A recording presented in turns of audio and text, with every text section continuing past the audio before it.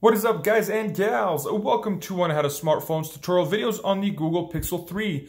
In this video, I'll be showing you guys how to turn on the assistive touch on the Google Pixel 3. If you guys find this video helpful, be sure to give it a thumbs up. And if you guys know somebody who is looking for this information, please do share it with them. So first thing we're going to do is start off by going into our settings. By sliding up from the bottom, going up, go ahead and select settings. It's a little gear looking icon. Go ahead, select that. Once you are here, we're going to go ahead and scroll down till we find accessibility. Go ahead, select that. And once we are on this screen, go ahead, scroll down till you see accessibility menu. Go ahead and select that. And from here, we're going to go ahead and select and use service. So it's asking you, are you sure you want to use the accessibility menu? We're going to select yes, okay.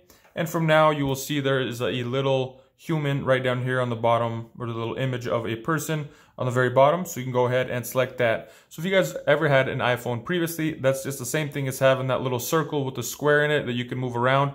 This is just located at the bottom right here on your screen. So if you select that, you will see there are several different options. There is Assistant, Accessibility Settings, a Power, Lock Screen, Recent Apps, Volume, Quick Settings, Notifications, and Screenshot. So let's say you wanted to turn off your device, you can go ahead, power off or restart it. This also gives you the option to screenshot here on this screen.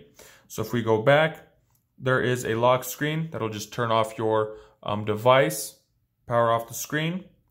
Once we go back in here, we can see that it does give you the option to screenshot.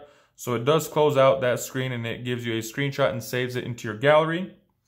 There's for notifications. If you can't slide it down for whatever reason, you can check your notifications. Like we have a recent screenshot here. So next we're going to go ahead and just check out the volume button. It does give you the option to go up and down. For whatever reason your volume buttons don't work, you can go ahead and use that as a replacement or a temporary fix. So this is just kind of a quick look for the assistive touch, how to turn it on. Google did give it a different name, so it's just the assistive menu.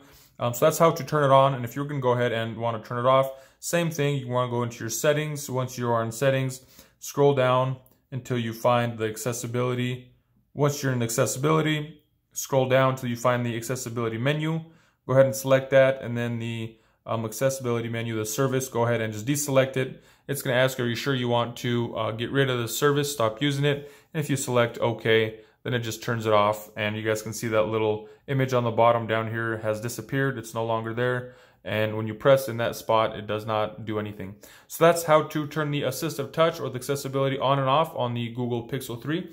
Once again, if you guys found this video helpful, be sure to give it a thumbs up. And if you know anybody who is looking for this information, please do pass it on to them. And that's all I got for you guys in this one. If you guys like to see other helpful tips and tricks on the Google Pixel 3, go ahead and check out that playlist in the description below. That's all I got for you guys in this one. Thanks for watching. Have a nice day.